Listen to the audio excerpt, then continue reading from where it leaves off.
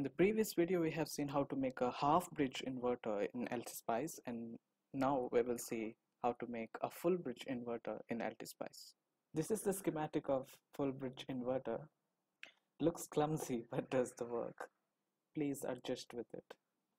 We can have this ground over here also. That's also correct when we try to probe here and measure only here. That's possible, but now most of the books use the ground here. I'll use here only because I'll show you how to write the equation in the waveform window, how to make the take the difference between this voltage and this voltage. The circuit working is very simple. This voltage, whenever this transistor and this transistor are on, these two will be in off condition, so the current flows like this.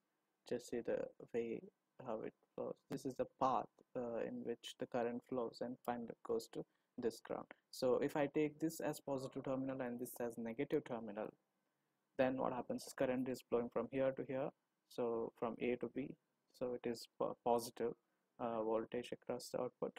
And in the second half cycle, which is negative half cycle, these two transistors will be on and these two will be off, so the current flows like this.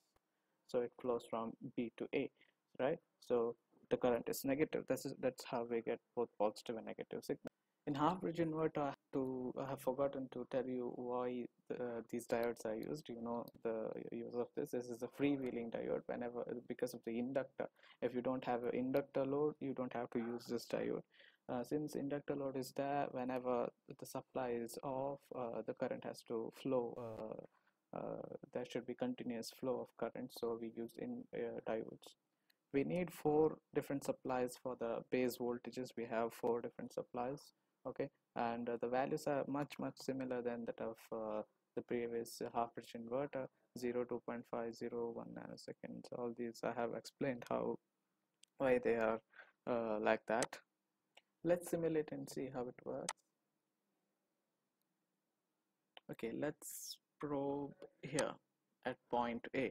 Okay, but what I want is VA minus VB. So I go here and right click here and minus, we have to write manually VB, right? That's what I have to write. A capital B, a small b works. It both works. So you see plus 50 minus 50 plus 50 minus 50. This is how the voltage is, and the current, if you want to see, this is a current. Since the peak-to-peak voltage is 100 volts, even the supply is 50 volts, this is called as full bridge inverter. If you remember the half bridge inverter, I had 25 volts and 25 volts here, the peak to peak was 50 because the 2 supplies were there, so the peak to peak was 50. That's why it was called as the half bridge inverter. This is full bridge, so the peak to peak is 100, even if the source is 50 volts. If you have any queries, please ask it in the comment box. I'll reply you as soon as possible. Thank you.